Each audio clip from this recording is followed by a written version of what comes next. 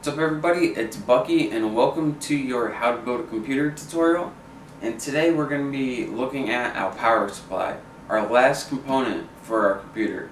You can't build a computer without a power supply, so that's what we're going to be going over today. Now what the power supply is whenever you plug your computer into the wall, it plugs directly into your power supply, and this in turn is going to go through your motherboard and also connect to all your components and give them power. Now the power supply is more commonly referred to as the PSU, and this stands for power supply unit. That's just, you don't really need to know that, but that's just some fun information for you. The major thing that you want to look for when buying a power supply is the maximum amount of energy it gives off, and this is measured in watts. Anything lower than 300 watts, you really don't want to be putting into your desktop because it's embarrassing and it's going to just fry everything.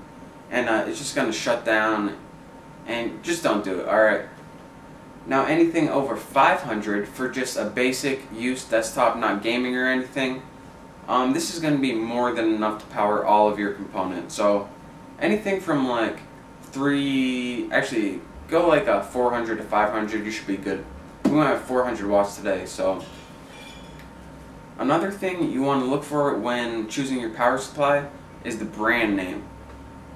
This is actually pretty important because there are some cheapo power supplies that as soon as you plug in, they're not reliable. They're just going to shut down and they're just going to fry, and you really don't want to buy a cheapo. So make sure you're getting a good brand name. It's trusted, tested, reliable. So the last thing you want to look for when choosing your power supply is the type of power supply. There are two major types of power supplies out right now. You got your ATX and your ATX 12V.